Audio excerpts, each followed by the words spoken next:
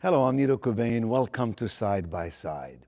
My guest today is the definition of the American dream, overcoming a difficult childhood in Richmond, California's public housing, all the way to serving as the top executive of Mark Cuban's NBA team as the CEO of the Dallas Mavericks.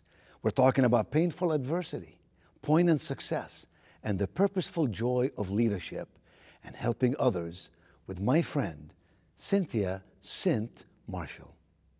Funding for Side by Side with Nito Cobain is made possible by...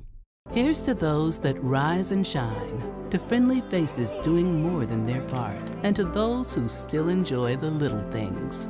You make it feel like home. Ashley Home Store. This is home. The Bud Group is a company of everyday leaders making a difference by providing facility solutions through customized janitorial, landscape, and maintenance services.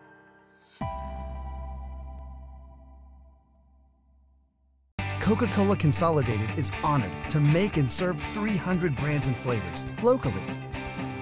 Thanks to our teammates. We are Coca-Cola Consolidated, your local bottler.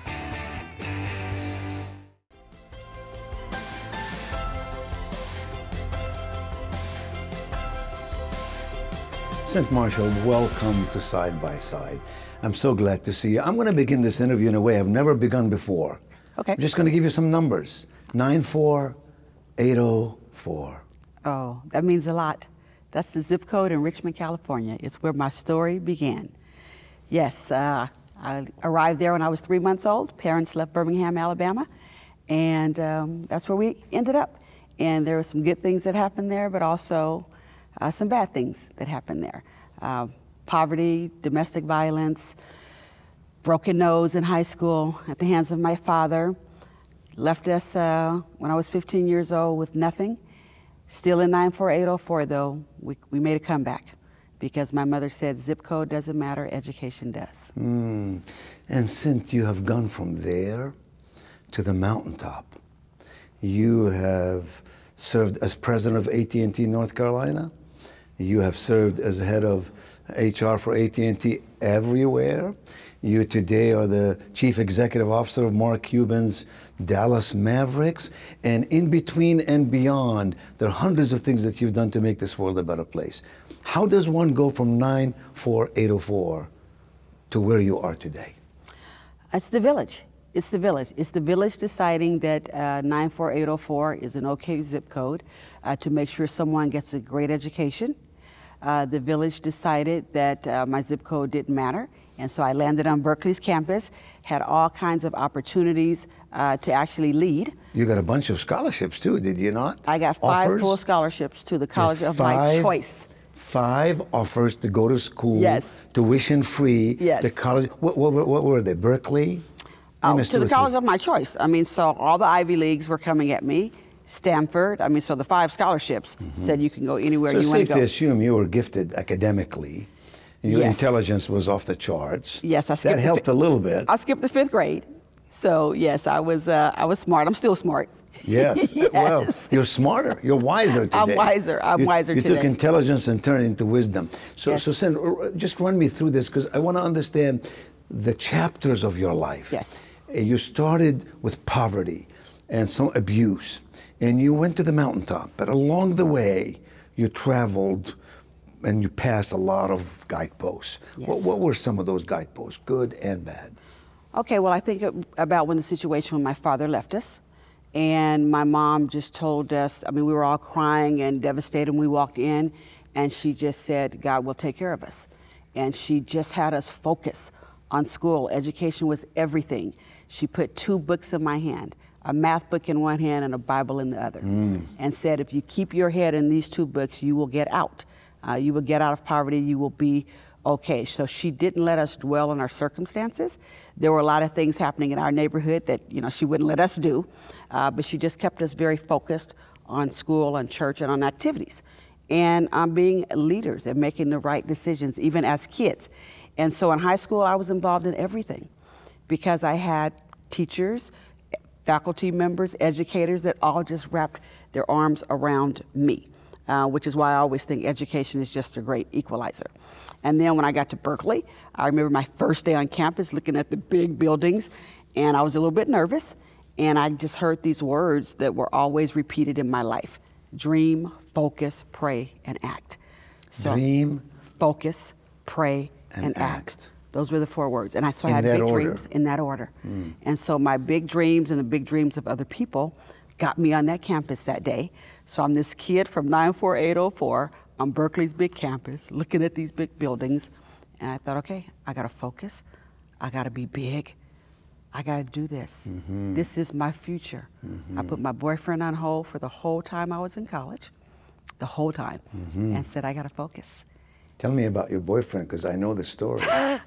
My boyfriend called me my first week on campus and said he had changed schools, and he had moved schools. He was 3 hours away from home now, near me. He said, I'm across in San Francisco at San Francisco State University because I want to be closer to you. Surprise. And I said, surprise back, buddy. I'll call you when I graduate. Wow. I said, because... Speaking of focus. I said, I got to handle my business. I mean, those words, that's why it's important to put the right words in young people. And so I said, I got to focus. I got to stay on track. I'm at Berkeley now. I know what this means for my future, and I'll call you when I graduate. And so the day I graduated, I called him.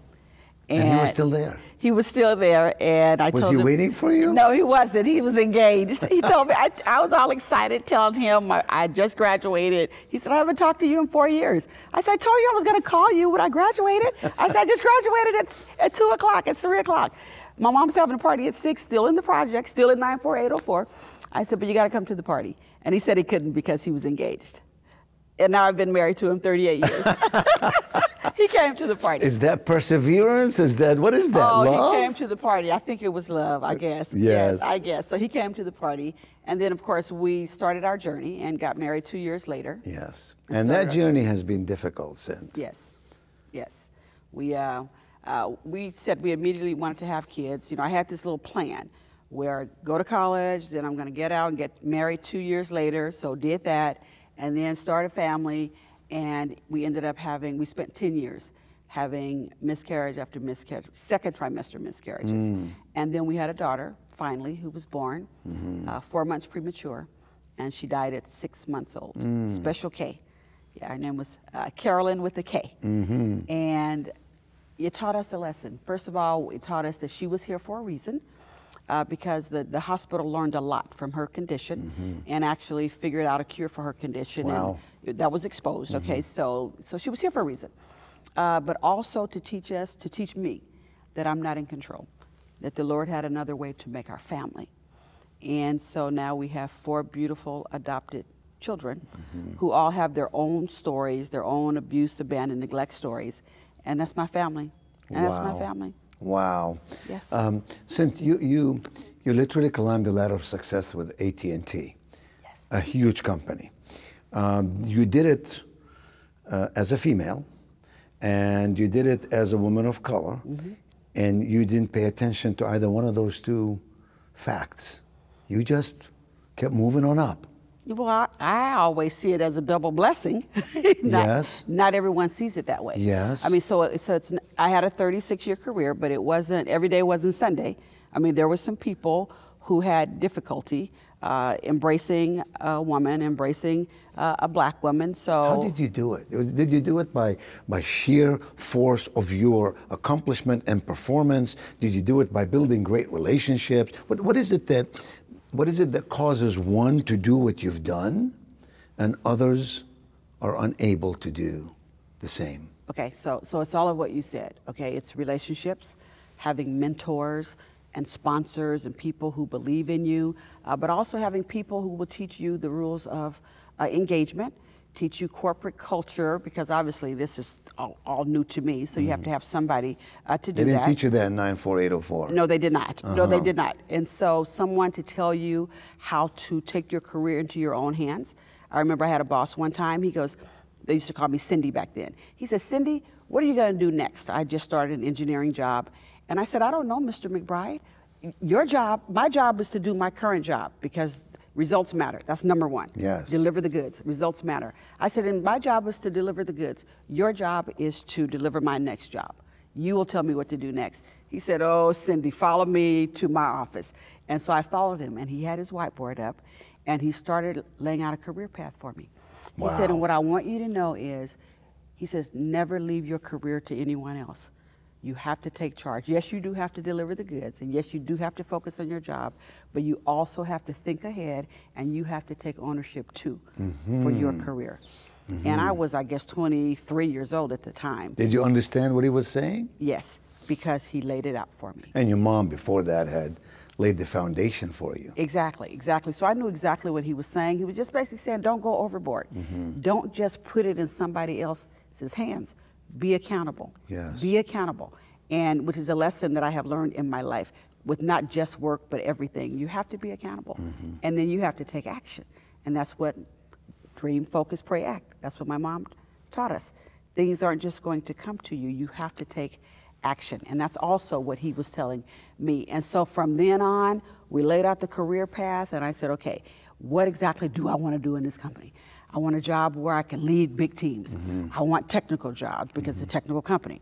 Then I want non-technical. I want to go out and recruit people. So we laid out this whole path for me, and it worked out. And there were some bumps along the way. Of course. But then there were some great pluses and surprises along the way. So what are the 2 or 3 pieces of advice you would give young people today? The world has changed, Cynt. It's changed a lot. The world is more, you know, as Tom Friedman said in his book, the world is flat. Yes. Today you could work with this company, but like AT&T is a global company in many ways. And so there's more competition, there's more demands. Young people generationally have different needs and aspirations and goals and fears. So what are the 2 or 3 pieces of advice that you would say to someone? Do these things if you want to achieve an extraordinary career, extraordinary life, a balanced life. I would say you have to develop a very strong work ethic. No shortcuts. What is define a strong work ethic? No shortcuts. You might be up working late when other people are asleep. You have to prepare. You can't just rely on other people. There are some things you might not think you should do. Maybe you don't think you should prepare that PowerPoint presentation. Maybe you think somebody else over there should. No, you have to do it. I still do that right now. But Cynt, today, you are leading an organization that has employees, has players and employees and back of the room operators and all of that. You think you can say that to young people today and say, your work ethic has to be your long hours, give it all it takes, be responsible for your performance? Or do you think generationally people have different outlooks on what work is and where work is placed in their priorities? You have to work hard. You do have to put in the time. Now, it's not maybe sitting at a desk. Maybe it looks different these days, but you can't just give it 1 or 2 hours and think somebody else is going to put in the rest of the time. Yes. And you learn in that process. Yes. You learn in that process, and that's what I always wanted to do. So some things are constant. So to have that work ethic, but also keep a balance. Keep a balanced life. Integrate your personal and your professional. Get in touch with your passion. Kind of know what your purpose is. And sometimes the passion and purpose won't always come together, but you just keep trying until you have a job and an environment where it will all come together. And then be open, because we can lay out a plan, but you don't really know what's around that corner. And all of a sudden some opportunity will come up, like me moving to North Carolina or me moving to Dallas. Some opportunity will come up, and then you'll realize, wow, because of your work ethic, because of your relationships that you have, where you can call on people to help you with things, because of your intellect, because of your passion, you have a foundation to actually say yes to this opportunity that's so new and that you may not even know the subject matter, like me not knowing the business of basketball. Yes. But I knew people, I knew how to lead, I practiced my 3 L's of leadership: listen, learn, and love. So listen to the people, learn from the people, love the people. That's how I... What has been the most challenging obstacle for you with the Dallas Mavericks? I think the most challenging thing has been to institutionalize a new inclusive culture, a values-based culture, while also purging an old culture. And how do you do that? Well, you do it with a few ways. It starts with a vision. and you lay out what the vision is, you make that very clear for the people. And so day one, I said our vision is that the Dallas Mavericks would set the global standard for diversity and inclusion, workplace culture, period. We would set it, not just in the NBA, but we would set that standard, period. Then I laid out a set of values. The spells crafts, character, respect, authenticity, fairness, teamwork, and safety. How do you teach character? How do you monitor character? Well, first of all, you role model it. That's the first thing you have to do.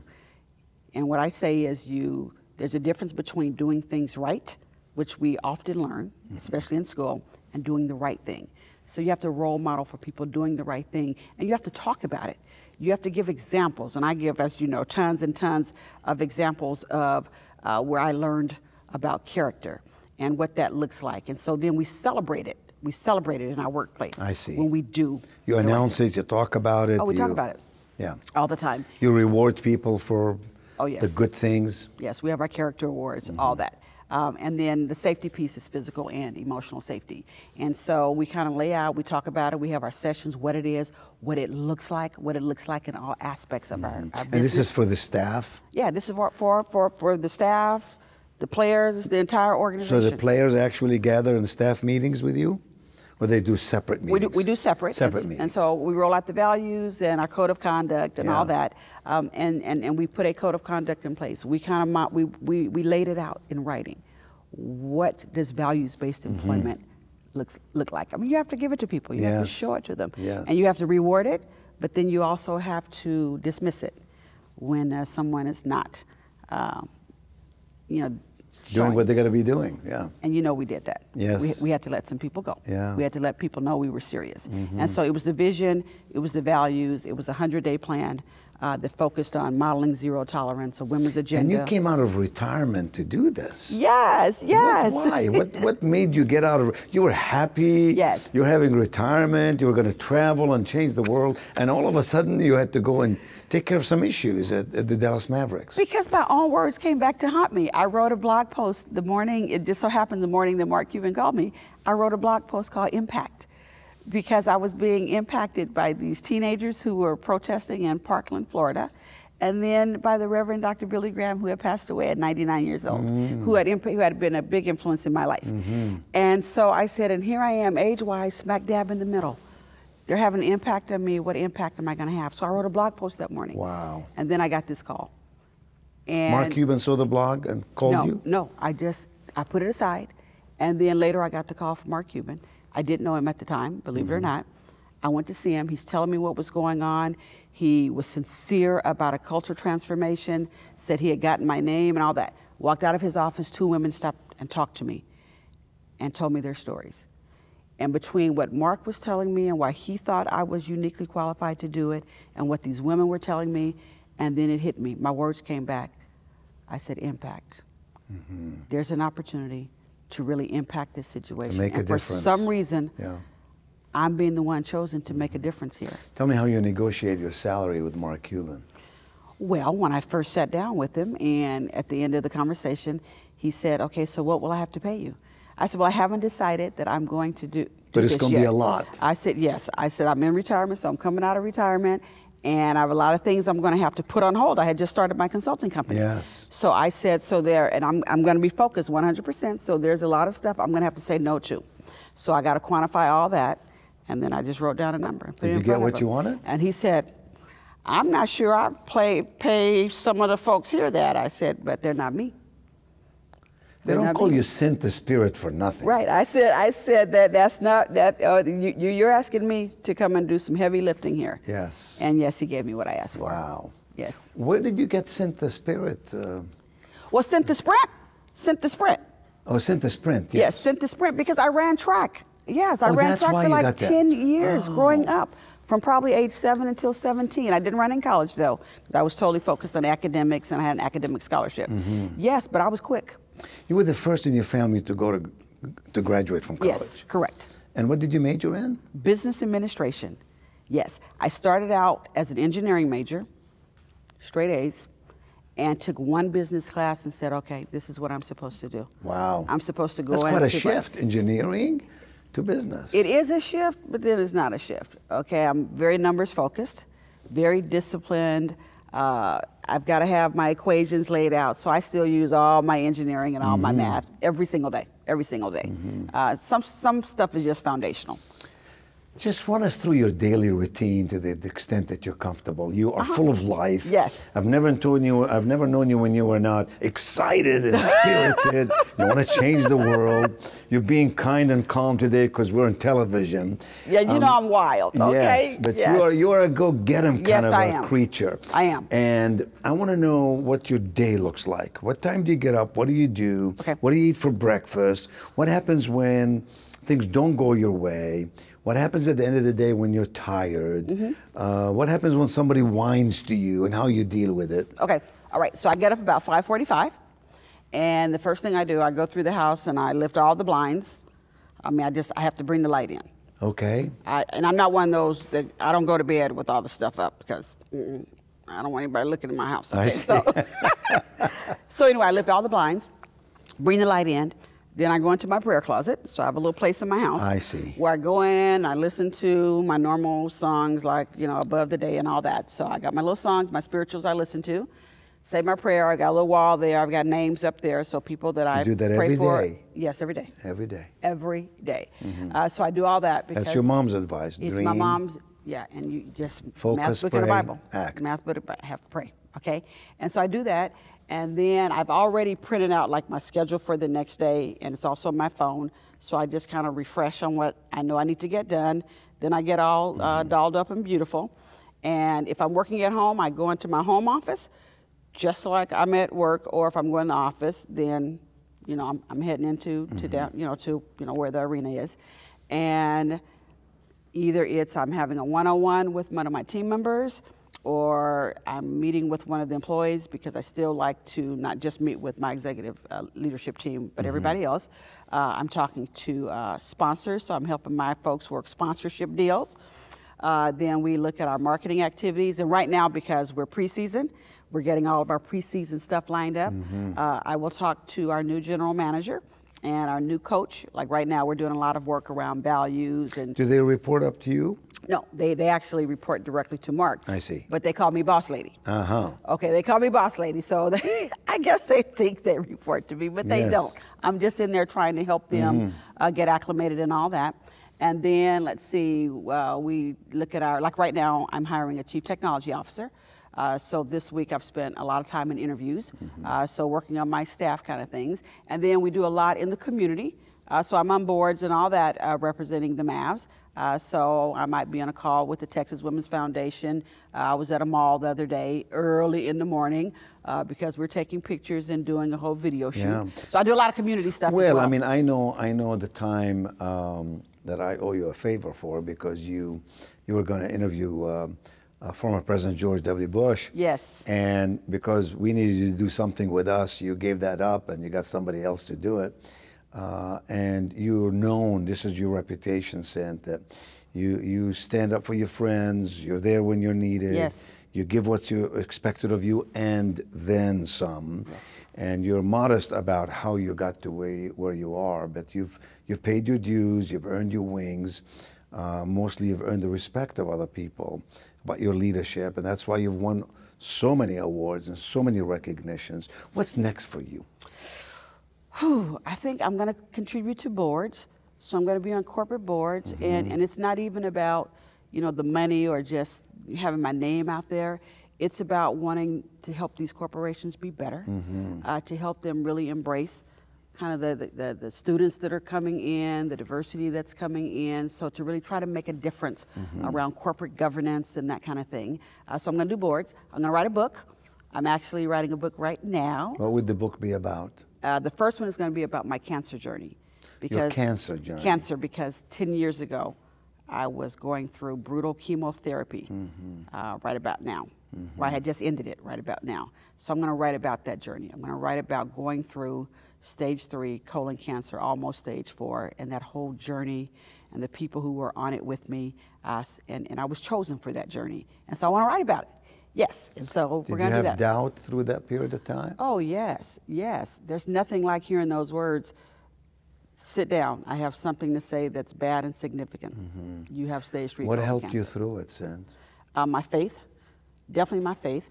I think a sense of optimism because, I mean, I knew I was going to be okay. My mom, her words were, "This is for God's glory, so you're going to be okay, and it's going to be public, so let's get ready." Those were my mom's words when I told her I had cancer. So she just let me know right then, we're going to be okay. So I'm going to write a book about that.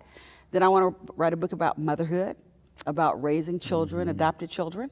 I want to write a book about corporate America and being a woman and a black woman. The amazing thing is that you have experienced all that, so you will speak with a sense of authority about subjects that you know, that you've traveled. Cynt, we could talk for hours. Your life is an amazing story. It is the American dream at its best.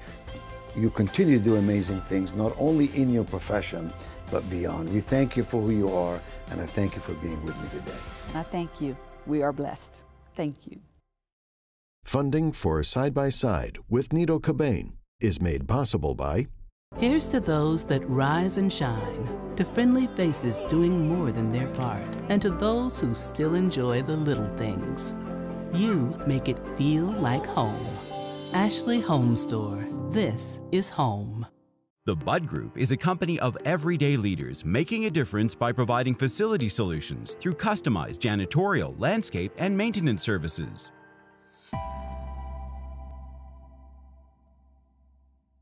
Coca-Cola Consolidated is honored to make and serve 300 brands and flavors locally. Thanks to our teammates. We are Coca-Cola Consolidated, your local bottler.